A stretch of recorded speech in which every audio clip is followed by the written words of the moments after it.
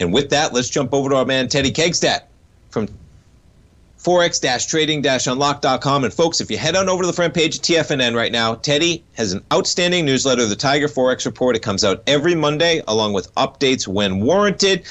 Just kick things off. And this month, folks, you can use code TEDDY25 only through July. So it's already July 20th, right? Use code TEDDY25, save 25% for the lifetime of your subscription. You still got a 30-day money-back guarantee, so nothing to risk. Teddy Kekstadt, good morning. Good morning, Tommy.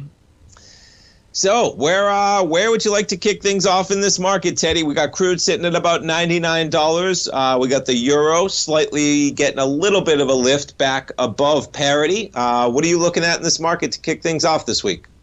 I think one of the key things you got to watch, you had the Bank of Japan talking yesterday and also later on today, which is, are they going to do something with the rates or not? Probably not. So I'm thinking that you're not going to see anything really occur with that. But you do have some economic numbers for Japan, the CPI being one of them tomorrow. I think that could actually rock the U.S. dollar yen trade. But that is something to watch. If they do make a rate decision, you know, the yen has been one of the strongest trending currencies, that pair, for the past like 6 months especially. So if they do make a rate decision, meaning raising rates, which is kind of unlikely right now, if anything, Japan's probably going to wait a little bit longer and not fall under the pressure, I think, of the rest of the global central banks. Yeah, quite a chart, man. When I put it up here, two big moves. You have the one in March into a high in May, a slight pullback for about 3 weeks, and then you take off again, and we're sitting almost right at those highs at 138, man. And then the ECB, right, tomorrow. We're probably going to get first hike in 10, 11 years, probably 25, but now I know it's a little bit up in the air with 25 or 50. What are you looking at for their possible rate decision, how that plays into the euro and some of the other currencies potentially? Well, right now, I think that's what's giving the dollar index a little bit of pressure to the downside. And I believe that after tomorrow's meeting, once they are done with that decision, then it's going to just reverse gears and dollar strength will kick back in. So I think right now, this pullback in the dollar index, remember the euro is the strongest component of that. That's been pulling back for the past week. So I think that right now, anyone that read the Tiger Forex Report knows that we're coming right into our critical target zone for this correction, which coincides with this ECB meeting. I think what will happen is tomorrow they do raise the rates or they don't do anything, whatever it is. After that, you're going to see a sell-off in the euro-US dollar because the reality is we have a meeting coming up next week, and we know we're going to get at least a 3/4 of a point hike, maybe upwards of a full percentage point. So that'll overtake anything the ECB does.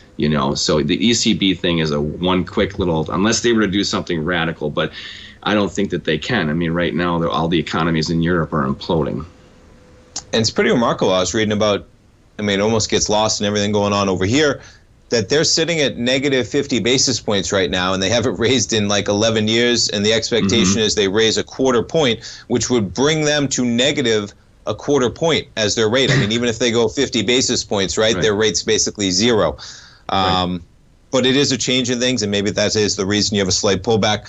Boy, I got it up, though. Even just the euro-US dollar, you have a bounce here, but this destruction has been so tremendous that all you have is lower lows and lower highs, and maybe this is one of those lower highs. Let's talk a little bit. It's still there, right? Yeah, very much intact. I would agree. Let's talk a little bit of crude. So quite a little bounce we have going on from about $90 last week. Yeah, what did we make? $90.56 on Thursday. You hit $100 just yesterday. What's your take on crude right now in where we are? Well, last week's swing low was a very critical support low. I think that's probably going to be your base. One of the things that is kind of giving it a little bit of a pause on crude right now is that the global demand in Europe, it's not because demand is waning because they don't want to use it, but there's rationing now of energy supplies, whether it's oil and gas and everything across the board throughout the EU, and it's getting more and more restrictive. So as that happens, you're having an artificial clampdown on demand. That's probably what's holding back crude right now. But as far as global supply, I think that no matter what, this is just a pause for the cause. I think that we're going to still see another bounce. Now, if crude gets back above 105, look out. Then we're making higher move highs after a higher move low. That would confirm a neutral to higher basis, or bias, excuse me. It is pretty cool that we kind of just traded right back to that breakout area from February 25th. You give it all back from that first acceleration. You touch almost $90, and just like that, we're back at $100 like nothing. Our notes and bonds. So we have a little bit of a reprieve right now. The 10-year sitting at about 2.96, I think. You got the 30-year at 139 and change off of about 131. Where do you see maybe that bond market going, given a tease with everything going on with the ECB having their action tomorrow, and of course with the Fed having a meeting? When is it? Next week, right? Just that quick. Next Tuesday, Wednesday, right? Well, I think right now what you have is, I mean, you can see that the interest rate markets right now are kind of wedging. You know, they're not trending. They're actually just kind of consolidating. And I think that what you're going to see is basically the pump before the dump, you know. So like going into this ECB meeting, I wouldn't doubt that you're going to see the bonds and the 10-year probably rally a little bit over the next, a day or so, and then after that, we're going to start heading into that Fed meeting. So we know that the expectations are for at least a 0.75 of a point hike, upwards of a percentage point. So I think we'll see the bonds heading towards their lows going into Tuesday. It'll be sometime between tomorrow and Tuesday, heading back on support. But remember, during the Fed meeting, stay away from the interest rates, because they're going to probably be very, very choppy and sideways on Tuesday and into Wednesday's number. Yeah, it's pretty cool to see how it's going to play out, especially now that you're going to have the ECB potentially in a hiking cycle. A lot of these paths been dead set, right, with the U.S., and they have so far to go. Right. I wonder how far they can go. I was reading an article earlier this week talking about that their window was already tightening even before they started hiking, in terms of the market expectation for their total hikes this year, already going down just on the prospect that they can't really handle it, man, with this economy, not like we can, at least, and we're even in a tough spot right now. You hit the nail on the head right there, Tommy. Yeah, it's an interesting one, man. And folks, you know, Forex, even if you don't trade Forex, I've learned so much in talking to Teddy, now reading his report every week. It's shaping so much of what's going on. I mean, I know we've talked to you about it before, Teddy, and maybe it's just because I talk to you every week now and I understand the market better.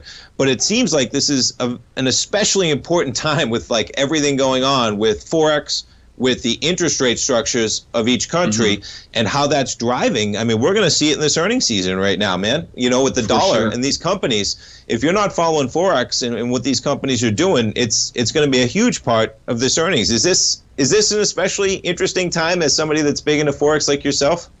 Oh, absolutely. You know, and that's the thing that most people don't understand, is the dynamics of how currencies really affect things. And right now, when you have basically hyperinflation around the globe, you know, and you have all these supply chain issues and what have you, it compounds these things, you know. Yeah. And you know, right now a strong dollar, you know, lots of people are, you know, they're like, well, a strong dollar is good for us, but it's really hammering our, you know, the people we do trade with outside of the U.S. Oh, I mean, the moves are just staggering, man. The yen, the euro. Folks, check out the Tiger Forex Report. Enter code Teddy25. Sign up. Save 25%. Teddy, man, I appreciate it. We'll talk to you next week. Sounds good, Tommy. You have a great day. Okay, take care, man. We'll be right back, folks.